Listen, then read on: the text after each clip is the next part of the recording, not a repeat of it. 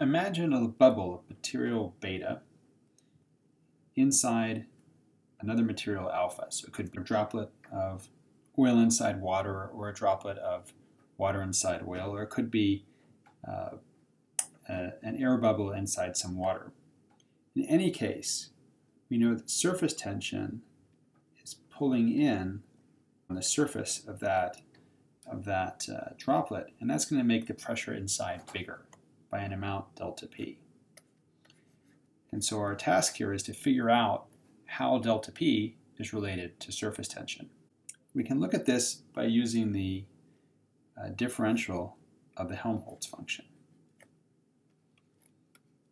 So we'll write it out, negative P dV minus S dt, and then we have an additional amount of energy caused by surface tension. And we have to be a little bit careful here. We're using A here for area, and over here, this A is for the Helmholtz function. Fortunately, it's the same symbol. So we'll get rid of one of those A's in a minute.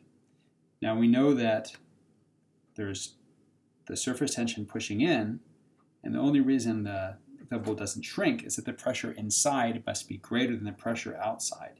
So really what we're interested in is the difference in pressure between the inside and outside. So we're going to write that as delta P. Now at equilibrium, those two energy terms are going to be equal. We're going to work at constant temperature, so we don't need this term. So at equilibrium, there's no change in Helmholtz function, and the pressure difference term plus the surface tension term are going to be equal. And so what this means is that this term is going to tend to have the bubble increase, because that would decrease the volume here. And this term is going to tend to make the bubble shrink, because that would decrease the amount of surface energy, and so they're going to cancel each other out. So at equilibrium, these two things have to be equal. So let's solve this for delta P.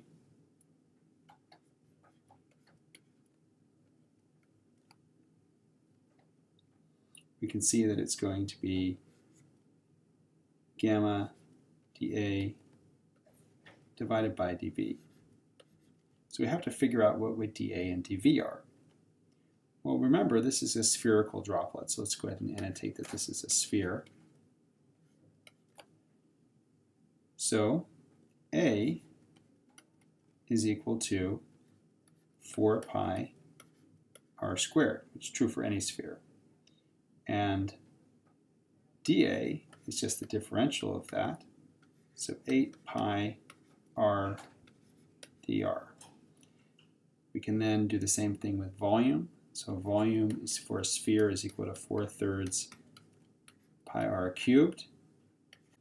So dV is going to be 4 pi r squared dr. So now we've got our dV piece, our dA piece, and we're going to take both of those and plug them in here and here for a new expression on the next slide. So we can just plug in our expressions for dA and dV. You can see that dA is going to be 8 pi r dr.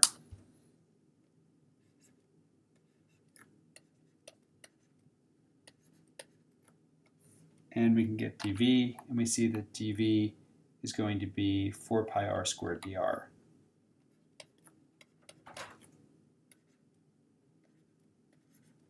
And we can see that most things are going to cancel here.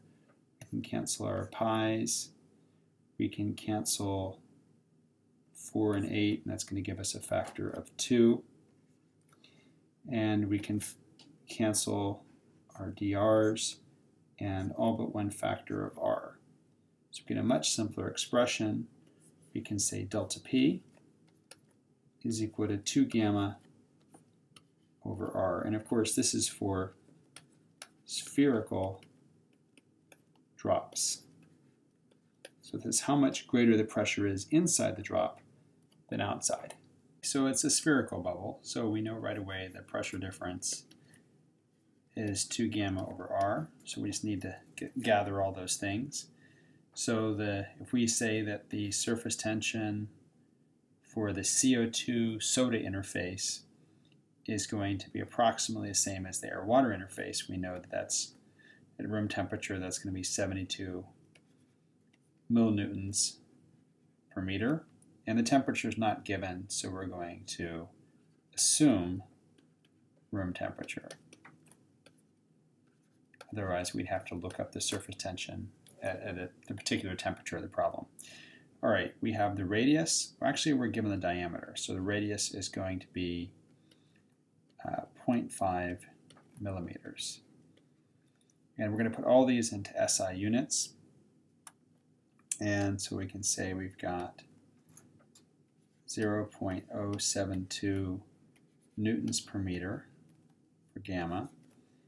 And we've got R is equal to 5 times 10 negative 4 meters.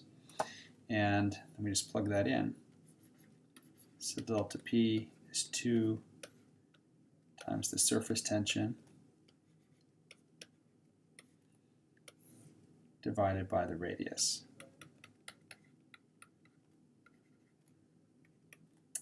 And that comes out to 288 newtons per meter squared, or really we typically write that as just pascals.